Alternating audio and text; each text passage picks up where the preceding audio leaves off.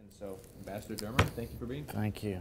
I don't know if it's good that I spent a lot of my time thinking, because somebody told me once that the worst way to think, or the least productive way to think, is to actually think. A better way is to have a discussion, and the best way to think is actually to write, because then you're in a dialogue with yourself. So maybe we can open up a bit of a discussion, but let me start by giving you two disclaimers, so you know what my views are. First of all, Netanyahu is to the left of me economically. I should say, to the left of me economically. I came in as a capitalist, unabashed, to the Wharton School of Business. I left there as a more unabashed capitalist. I'm unabashed in not only that I believe that free market capitalism is better for growth, which is important because we can have a lot of income redistribution discussions, and we'll spend all our time talking about cutting up the cake rather than figuring out how to grow it. I think any serious analysis of economic numbers over time shows that capitalism is a great force for growth. But I actually believe in capitalism on a moral basis, and I think this is where a lot of the defenders of capitalism make a mistake. They cede the moral ground to their opponents. And the opponents say, well, that's true, but what about justice? And I completely disagree. When you have a situation in the world today that you got about 2 billion people who were lifted up out of poverty in Asia because of free markets, and they were not there before, that's just about the most just thing that you have. And Adam Smith remarked 200 years ago that, how did he put it? The average worker in England lives better than some of the princes of Africa. I think that was the exact quote that he had said. So people should never forget that. So for me, from my point of view, capitalism is not just a smarter and more efficient system, it's also a far more just system. And I'll say that with one caveat. I was a big fan of Hayek, if any of you have read him. When the Prime Minister became the Finance Minister, I gave him Hayek's book, The Road to Freedom, which he had not read at the time, surprisingly. I wrote to Serfdom, yeah, thank you. The Road to Serfdom. Your book was The Case for Freedom. The Case for Freedom. I'm getting confused. No, actually, my book was supposed to be called The Case for Freedom, and unfortunately, I listened to the publisher, and he said that freedom was too politicized. Let's call it The Case for Democracy, which is a big problem because democracy for most people means elections, and that's not what we talk about. You don't just run to a society that's not free, have an election, and call it a democracy. But in any case, it's a long story. I gave the Prime Minister the book, The Road to Serfdom. He had not read it. But the most important thing to understand, at least in terms of my view about capitalism, is when you read Hayek, or you read especially Milton Friedman, every time you see the word capitalism, it comes with a word before it: competitive capitalism. The overriding principle of capitalism must be competition. And a lot of times the public discourse around the economic debate is about whether the government should intervene or not. More government, less government. Business versus labor. I don't believe that that is the debate. There should only be one goal, and that's to promote maximum competition. And that sometimes means that you need a strong government. Sometimes it means that you need a weaker government. Sometimes it means that the government has to pull back. Sometimes it means that the government has to go in. 9 out of 10 times, it means less government and less intervention. But there is times that you have to break up monopolies and you have to break up trust because you're promoting competition. The driving principle that achieves both a more efficient system and also a more just system is competition, because competition will certainly breed excellence. It will create much more economic growth.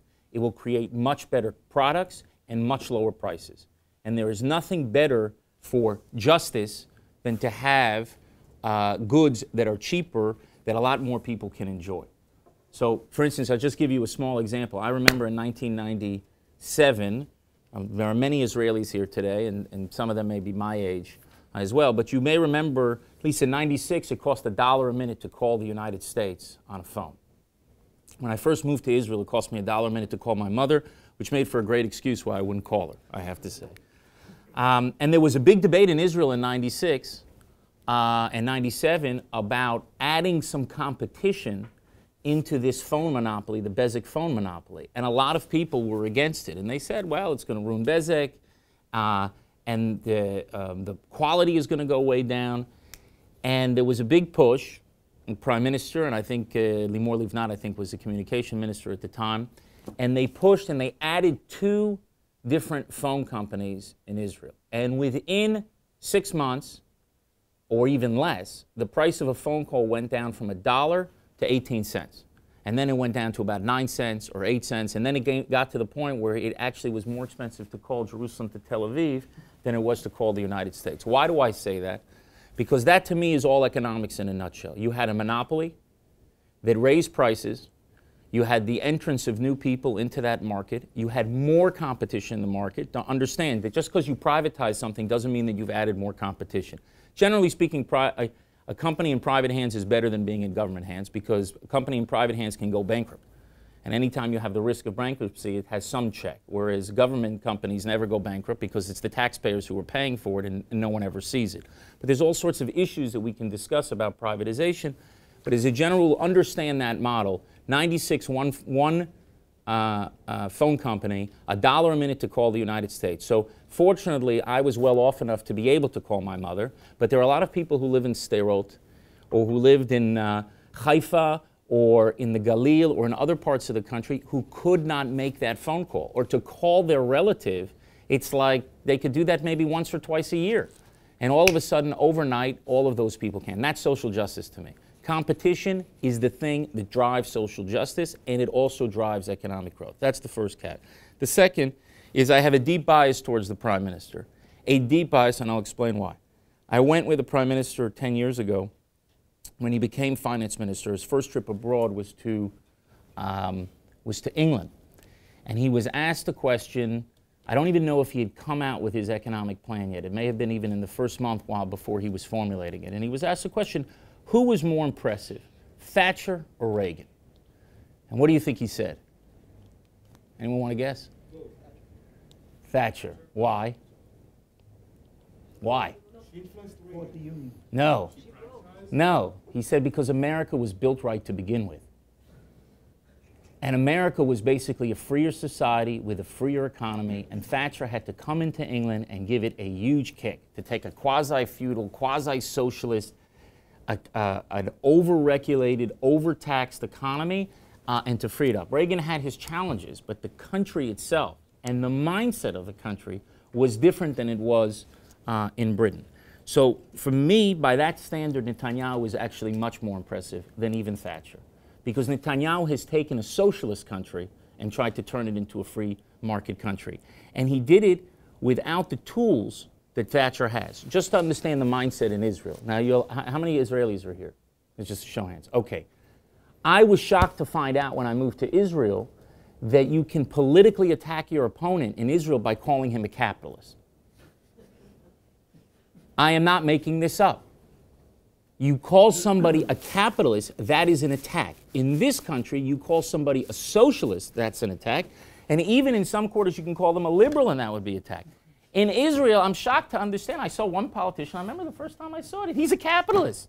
Yeah, and that's an attack. So this is the mindset of the country. And more than that, Israel is a country that politically, for a leader, for an Israeli prime minister, much fewer tools or much less political power in order to actually advance his agenda than an American president who has the presidency in an office and he has to show up to the polls once every 4 years, or even to a British prime minister. And British prime minister essentially controls the party and can get almost anything through. British prime minister in their system has actually more power than an American president. It just happens that England is not as powerful a country as the United States is. But an Israeli prime minister has these coalitions with all these trade-offs. He doesn't have that kind of power, and Israel does not really have capitalist parties. The Likud has not traditionally been a capitalist party at all. It had small faction in it that's been a free market party, but essentially Likud has been a populist party and Labor has been a socialist party. Netanyahu is kind of unique in being the first unabashed capitalist prime minister of the country. So we've had now, I don't know, 12, 13 prime ministers. Only one has really been a capitalist. They've either been socialists or statists or corporatists or something, but only one has been a capitalist. And I think that makes what he has done, truly remarkable, because it's not just about the policy, and we can have a discussion about this or that policy. It's about changing the mindset of Israel, changing the mindset of a country where capitalism is a bad word, to be able to make people understand that capitalism is both the right system and also the morally just system. And everyone here knows that in the last 2 years, you could say you took a big step back, because the whole political discourse in Israel was much more moving towards populism and towards the past, rather than anchoring these ideas for more competition, more freedom, and everything else. So that's my 2 disclaimers. Now, the way that I see Israel and why I'm extremely bullish about Israel's future is precisely because I think Israel's economy was so screwed up to begin with. When you see something that is so screwed up, you fix it, you get a lot of growth. Now, if we were a very open economy with a lot of competition in all the sectors, with no monopolies and no control, I'd say it would really be hard to squeeze growth out of Israel. But we're not. We've got a lot of problems. And to me, that's an enormous opportunity. Now, if I look at Israel's past, what I see is basically the first 4 decades, a socialist period of growth. And I'm not going to get into an argument with Ben-Gurion, and he's certainly not here to defend himself. It might be that in the founding of the state, that was the only system that was possible. I don't know. I'm not an historian. I'm not an expert. Great centralization of power, being attacked by our neighbors. But I do know this, and this is my firm belief. First of all, I think Israel succeeded in the first few decades despite socialism and not because of it. And I think there is no system that is more antithetical to genius, where genius can succeed less than in a socialist system. Socialism stifles innovation. It is a straitjacket. So here you have, in the people of Israel, the most dynamic, innovative people in the world, which has now become clearer and clearer, and I think it's going to become clearer and clearer in the future, and you've put them in a socialist straitjacket. That's crazy. We used to think in Israel that somehow Israel was stuck with all the lemons, right? All the good Jews went everywhere else in the world because they were wildly successful, and Israel got stuck with the lemons. And then something happened.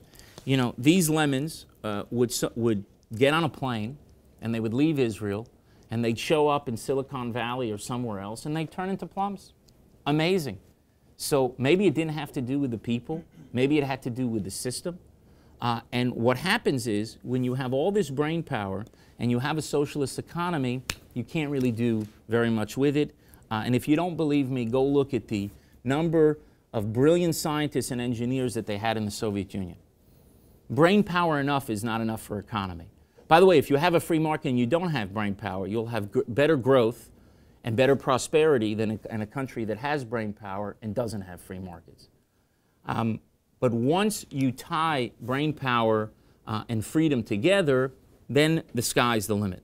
So what I see is the first period in Israel's history is essentially socialism and Israel succeeding despite of it. You know, you can do certain things, and even in a command and control economy where you lay down roads, you lay down the basic infrastructure, if you don't have a lot of corruption, you can get things done, and you can grow at high rates of growth for a certain percentage, a certain number of years. People forget the Soviet Union for about 25 years was actually catching up to the United States in terms of growth rates, because you can, like I said, command people to do certain things, and they were moving forward. And a lot of people were writing in the 1970s in the United States that the Soviet style is proving itself, or in the late 60s, and they're catching up in their rates of growth and all that. So Israel was able to basically make the basic infrastructure of a state and to continue to develop, but I think it did it despite socialism. And then what I've seen happen in the last, more or less the last 20 years, Israel has been in a period of reform. And those reform, I think the person who's been at the center of those reforms has been Netanyahu. I mean, if you think about it, he's been prime minister for 8 years, 8 to 9 years. He was finance minister, even though it seems like he was finance minister for maybe 5 or 6 years. He was actually finance minister for less than 2.5 years. He just did a lot in that period. So you're talking about 11 years.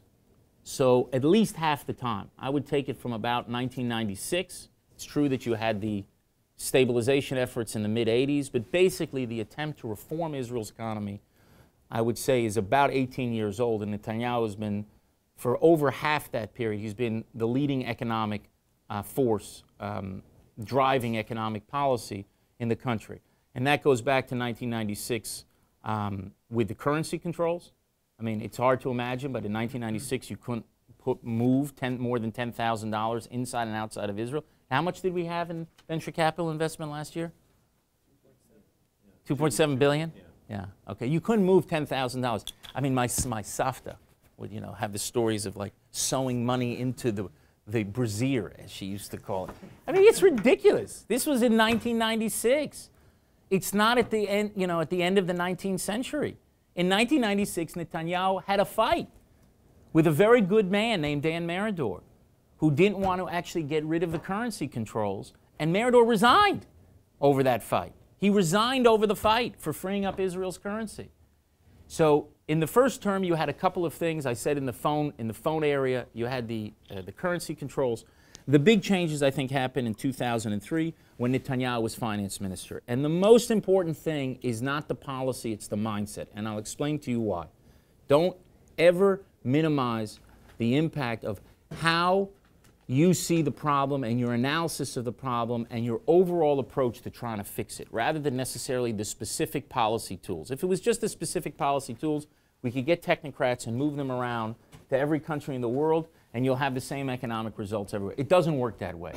There are huge changes that leaders make in certain countries because they were able basically to drive through their ideas through the policy-making process. In 2003, here was the reality in Israel. And Eyal remembers this very well. At the beginning of 2003, Israel had a negative 1% growth rate, negative 1% for the second year in a row. Israel's economy had shrunk. We are a growing population in Israel, which is rare. We have a higher, in the industrial world, we're the only one with a growing population. So we actually lost in 2 years per capita growth about 7%, about 3 to 4% each year for 2 years. Beginning of 2003. We were at almost an 11% unemployment rate. We had an 102% debt to GDP level. And the G in that equation, G plus C plus I, that G was over 50%. It was 52%. When Netanyahu took over at the beginning of 2003, and people were concerned that an Israeli bank was going to collapse. And I was with him at the time when we had all the experts in Israel who came to him and gave him economic advice. Here is what the expert said, and Eyal can vouch for that, because he was, I don't know if you were physically sitting in a lot of those meetings. Basically, the analysis of Israel's economic problem was the following. NASDAQ had collapsed 3 years before, and there was an intifada. That was the problem. And what you needed to do, Mr. Prime Minister, well, I'll put it to you this way, or Mr. Finance Minister, I'm going to make you all finance ministers of Israel.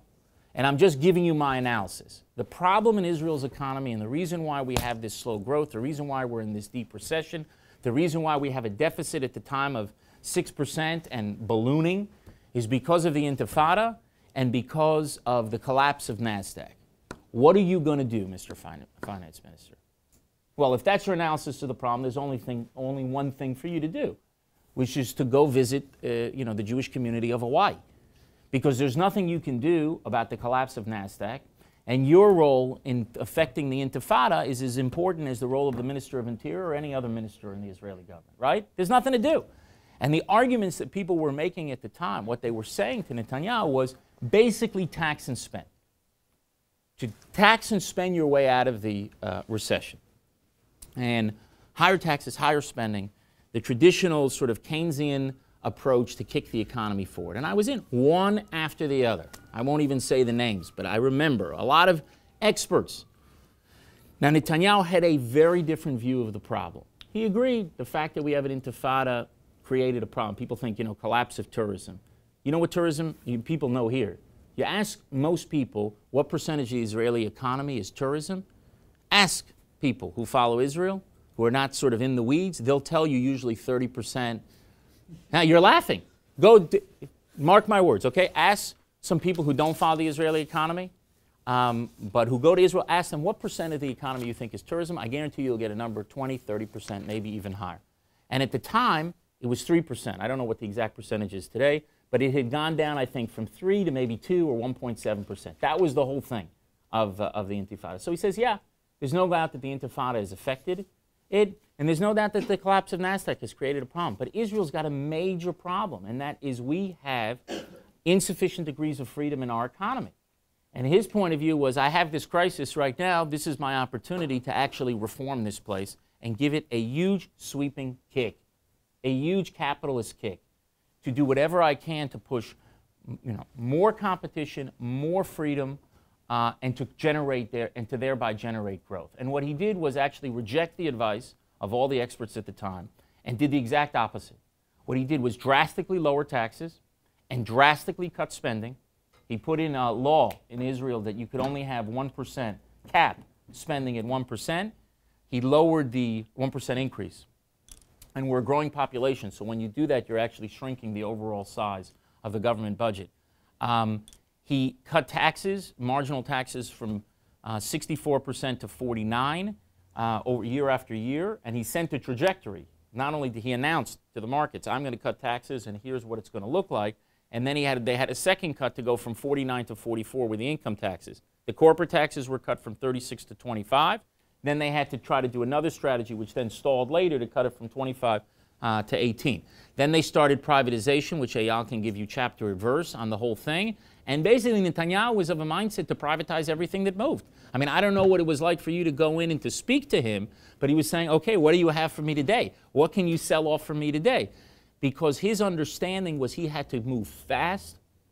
He had to move on many fronts simultaneously. I was discussing this with Dan and Roger before, that he was visited by Roger Douglas, who was the guy before Thatcher from New Zealand. He was a labor minister from New Zealand that instituted all these reforms in a country that has more sheep than people, and basically made a huge revolution in New Zealand. And the advice that Roger Douglas gave to the prime minister at the time was, you should reform on many fronts simultaneously for two reasons. The first is the sum total of these reforms will be greater than any individual reform, because you will be sending a signal to the market that you are pushing this whole economy in a big direction. And people won't just, be bean counters on your specific policy. They'll understand that there is a completely new direction to policy. And the second thing is, your opponents to reform will have to actually oppose many fronts. If you only open one front, it'll be much more difficult for you to succeed. So he did it, and he started privatizing, and there was the phone company, and there was Bank Leumi, and there was the national refineries, and then he went after the pension system, where he wanted to reform that, where he raised the retirement age. He always says, I'm still looking for the voter who will tell me that they voted for me because I raised the retirement age. Israel was the only country at the time to even deal with it. I think Chile was one other country in the world, Chile, that had done something with their retirement age. But look, this is an issue that everybody knows what has to be done, and nobody has the political will to do it. When they established Social Security in 1935, the life expectancy was 63 in this country. So people thought that people thought that retirees would be dead before they'd be collecting Social Security. Now what you've seen is the chart go up, where people are now living not to 63 but to 78 or 79, and the whole numbers then have been shifted. And it's obvious that you have to change that, and you have to raise the retirement age, and you have to do it over time, and you have to do it in a sensible way. But that's the way that you can immediately change all these huge entitlement problems and everything that people are talking about. That can be resolved. It just takes the political will to do it. So he went, pensions, lower taxes, lower spending, privatization, basically everywhere that you could think of where he was going to push these reforms. Now, some of them succeeded, some of them did not succeed. But overall, what has happened in Israel since then is that 1% reduction in GDP changed within, I think it was, 6 months or 9 months? We had moved into a positive 5%. So we went from -1 to 5. And Israel has grown more or less, I don't know what the number, if it's 4.5% for the last 10 years. We had a 2008, a little blip where it was about 0%. But basically, you've had 10 years of growth. This 102% number of debt to GDP is now down to 73, 72%, when virtually every other country in the world exploded, especially after 2008 and 2009, Israel's debt to GDP ratio is going down. And what does that mean? Talk about social justice. No one talks about reducing the debt. But if you reduce the debt, it means you're going to pay less interest on the debt, and it means you're going to have more of your budget to pay for all the social services that you want to have. So you go from 102% to 75%. Unemployment was halved, and they changed the way that unemployment is actually measured in Israel. So, and that increased it. But I think right now, what is it in Israel? A little over 6. Right? At the time, it was near 11. But under the old system, you'd be probably around 5. So it halved the rate of unemployment. And Israel basically has maintained a very, very sound fiscal policy for the last 10 years. And that the measure of success of a policy is when your people who attack you politically take over and don't change it. That's the measure of success. The success of Thatcher was that when Blair came into office, he didn't really change her policies. And the measure of success of Reagan was when Clinton came over, he didn't really change the policy. He sort of made changes at the margins, but the overall thrust of policy continued. So what you have in Israel basically is this first period of socialism. This next period, what I would say, is real reform. And now the question is, what's going to happen in the future? I'm extremely bullish about how much Israel can grow, and will grow. And that's not to say that I don't think there are problems. One of the reasons why I'm so bullish is because I think there are huge problems. To me, the biggest problem in the Israeli economy is that 10 to 15 families control a huge share of the country's wealth, something that I don't know in the first world if there's any other example like that. That is a system that you have in Israel that has to break open. And I'm not an expert on the committees that have been established to try to deal with the concentrations of power, but if you ask me, the number one problem facing Israel is to break up this control of a few families and crossover industries over the Israeli economy. Believe me, I'm the last person in the world to say anything against wealth. I think wealth actually drives growth, it drives innovation. People should be able to profit from their success, but it must be competitive capitalism. They must achieve that in a competitive system. The second challenge that I think Israel has to deal with, which I think is a huge opportunity as well, is integrating the ultra-Orthodox into the workforce. One of the interesting things about all these terrific numbers of Israel is the labor force participation rate in Israel is about 7 or 8 points lower than it is in the OECD average. You know, we've moved our numbers in that OECD. Growth rates are up, debt is down, government spending, which I told you before, which was over 50%, is now about 40%, and in fact, the discourse in Israel is that it's too low as a share. I think it should be lower for different reasons. But one of the problems that we have vis-a-vis the OECD is that we've got 8% fewer people, as some American politicians used to say, who are sitting in the wagon rather than pulling the wagon. And I think there is tremendous dynamism and brain power in that population. And if Israel succeeds at integrating them into the economy, it's a huge boost. To me, that is the immigrants from the former Soviet Union who sort of pushed up the whole Israeli economy. They're actually sitting in Israel's yeshiva. We've got a whole hundreds of thousands of people that once they integrate into the Israeli economy and once they put that brain power to use for the Israeli economy, I think it's going to be enormously an enormous source for Israel's continued success. And when you look at what's going to happen in the next few decades, you see, as the Prime Minister says a lot, that we're in a decade of century of knowledge. And the ability to create conceptual products is going to be the single most important thing driving success. Israel is not in the same economic situation as Holland or as even a country like Singapore or even some many success stories. We are a source for innovation in the world. There are not that many sources of innovation out there. There is Silicon Valley and there is Israel. Those are the two leading forces in the world. Now, I don't think that this is going to just jump from country to country. And I don't think it's enough to just simply have the right fiscal policy and the tax and spending policy. You have to have policies that are going to continue to allow for this brain power to get access to more capital and to be in a freer and freer environment in order to unleash it.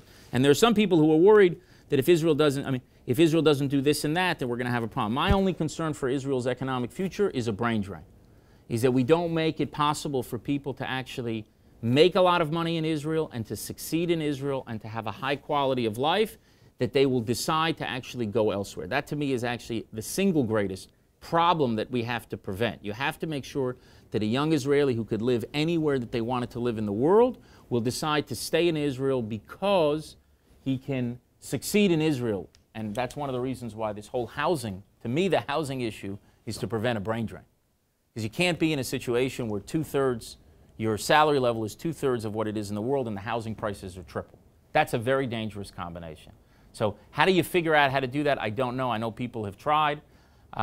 But we have to have a situation where Israelis can really succeed within Israel. And success is not a crime in Israel, but where Israelis can definitely succeed. Now, Paul Krugman, who is a Nobel Prize-winning economist, he wrote a book many years ago that I read called Peddling Prosperity. I don't know, did you ever read it? Well, he has a chapter in that book that I haven't forgotten. You know, his views on a lot of issues I'm not going to pass judgment on, but he is a brilliant economist. And he actually, the purpose of the book was to say that once ideas are discredited in academia, that's when politicians take them and run with them in the real world. That was his point. But he has this brilliant chapter called The Economics of QWERTY. So anyone know what QWERTY is? Keyboard. The keyboard, yeah. QWERTY. So if you look at your phones, you'll see it. Now here's what he says. He's an economist that is not such a free market economist, let's say. I'm a diplomat, so I'll say that in understated language. He wanted in his book to show cases where this idea of the markets taking care of themselves breaks down, where they don't lead to optimal solutions, right? So he brings the example of QWERTY.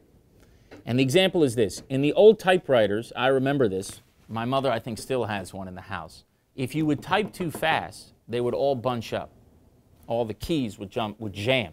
So they designed the original keyboard in a way that would be sub-optimal, that you couldn't actually type that fast. That's why the letters don't make any sense. I mean, the letters should be kind of like a Wheel of Fortune.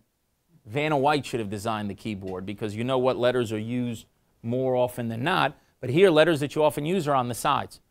And they did that so that they wouldn't bunch up. So the question that Krugman asks is, now we have word processors. Why don't they just fix it?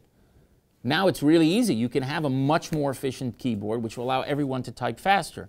And then he said, well, they won't fix it. He was writing this 20 years ago, before the age of the internet, where now everybody knows how to type. And when I was in college, that's when internet started. My wife is 4 years younger than me. She had internet in college. And so like I'm attached to the older generation, and she's with the younger generation. But at that point, when he was writing the book, not everybody typed. And he said, well, there are secretaries who type, and there's industries where people type, and people will not make the jump because the cost of making the jump is too high. It's true in a perfect world, the cost would be little if everyone would get together and make the jump together and pass through this. But now there's no way. You're locked in. He said you're locked in. You're locked into a suboptimal situation, so market forces are not going to lead you to the best solution. And that's why I explained why all the carpet manufacturers in the United States are in the Carolinas. Because what happens is a business comes in, sets up shop, the employees come in who work in that industry, and then another business comes in because they want access to those employees, and then more employees come in because they know, hey, I've got a skill set, now there's two companies there, and this process happens, and all of a sudden, you've got all the carpet manufacturers in a small place. That's what he explains. That's how you have a Silicon Valley. Because Silicon Valley, the businesses come in, the employees come in, now you have a market, more and more people go there, more and more business set up shop there, and now you're sort of locked in. Israel, to me, is in a QWERTY situation when it comes to high tech. And it's a QWERTY situation because of the great advantage of our small size. 99% of Israel's strategic problems that we face, 99% is the physical size of the country. I know that most people think the greatest problem in the world is that Israel is too big.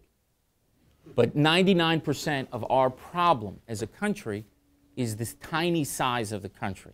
If we were 50 times the size of the country like Egypt, or 500 times the size of our country like the United States, well then rockets from Gaza would be completely different order of threat, and even a nuclear weapon in the hand of some fanatic regime would be a completely different threat. We are a very, very small country. That's the number one security problem that we actually face. Now, if you're a small country surrounded by, Luxembourg and Belgium, then it's not that bad. But when you're a small country and you've got some dangerous neighbors, and ask the Belgians and ask those who were around in the 1940s, and they'll tell you then you have a big problem. When you're a small country with dangerous neighbors. But in economics, the small size of our country for innovation is a huge advantage, because we have in a very small place military, which is the curse that turns into a blessing. The fact that the fortunate side effect of the unfortunate consequence that we have to always fight to defend ourselves is that we have our best and our brightest going through the military and getting access to the latest innovations in technology, and that's unique. Here you have MIT, and you have Harvard, and you have a few places. We have Shmona Matayim, and we've got 3 or 4 other units where the best and the brightest are all going through. You can imagine what it would be a resource for a country. I mean, I was with the Prime Minister up at Apple, speaking to the head of Apple, and when he found out that basically Israel's military agencies are competing to get access to the top 1/10 of 1%, he just wanted to know where that list was. Because you don't have a selection process like that where you can actually get those great minds. Just want to know, how can Apple get these people? We'll put them in Apple University. We'll get them coming out of the other side. So we have on the one hand this military and all the dynamism there. Then we have academia also, and the third is we have business. And so you have them all in a very small area, huge advantage for the country to create a kind of critical mass. And when I look ahead, and I'll end with this, when I look ahead, I see 3 areas that beyond everything that I've said, which is basically we were a closed society, we've become a freer society. Now, as long as we continue on that track, the sky's the limit. There are 3 other areas where I think Israel is going to be, has real opportunity. And people may dismiss what I'm going to say, but understand something. If the Israeli ambassador was sitting in this chair 30 years ago and told you that Israel was going to become a global high-tech power, you would have all laughed. And when you said he's kidding himself. Israel is a global high-tech power, and no one saw it 30 years ago because we have the brain power that we have in the country. So it doesn't matter that it's not happening today, it will happen. The first area is cyber. The Prime Minister says he's determined to make Israel Beersheba, specifically the cyber capital of the world. That's going to happen. Right now, Israel's 5% of the exports of the world in cyber. 5%. Now, we're 1/10 of 1% of the population. So we're punching 50 times above our weight in cyber. 50 times. It's like a country that's 400 million strong. It's about the size of Europe, Israel, in cyber. In investment in cyber, we're 11%. Okay? That's 110 times our weight. That puts us close to India and China as a country. Now, what they're doing is, as you know, bringing the resources from the military down to the Negev. You have Ben Gurion University, a first-rate university, and then you develop incubators around there, technological incubators, to create a sign of cyber ecosystem.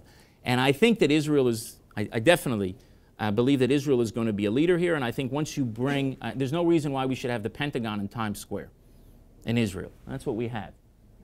Israel's Pentagon is in Times Square, sitting on the real estate that it is. But we have to start the process of moving those military assets to the south, having young people and their families go there, and you're going to create a courty type of atmosphere around Beersheba.